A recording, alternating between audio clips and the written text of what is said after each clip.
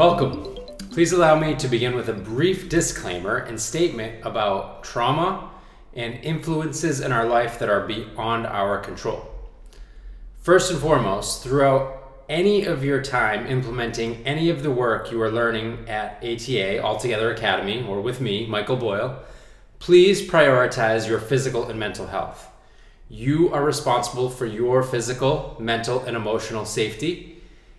You are responsible to be in touch with local, accessible, licensed healthcare providers and to be aware of how to contact emergency services if needed.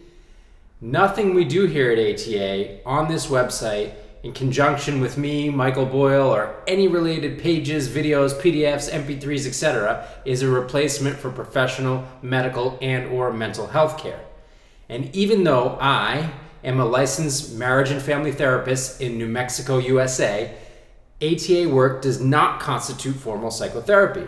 What you can experience here falls under the rubric of education, and you are always empowered to do or not do, read or not read, watch or not watch, listen or not listen, stop or start, continue or discontinue, according to your needs, desires, and goals, and under the guidance of your local professional healthcare providers.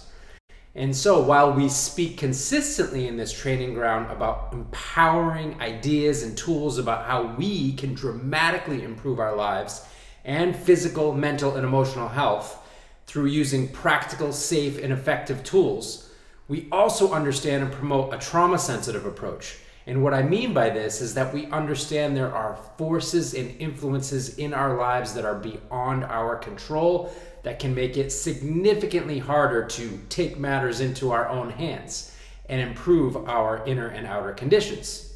Some of these influences include things like accidents, trauma, perpetration, racism, other cultural factors, gender norms, sexual preferences. However, this is not an exhaustive list. And so while we speak about and encourage each other to do the work to experience PTG, post-traumatic growth, we in no way promote victim blaming, victim shaming, gaslighting, denial, condoning wrongdoing, etc.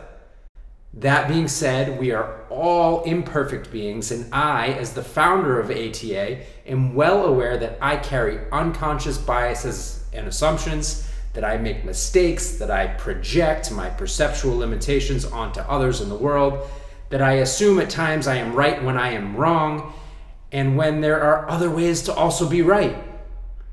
I welcome feedback that is in the interest of us all growing together to be better, kinder, more open-hearted, more effective stewards of uplifting humanity to a higher standard of and for all. Awareness-loving life, because after all, together we thrive.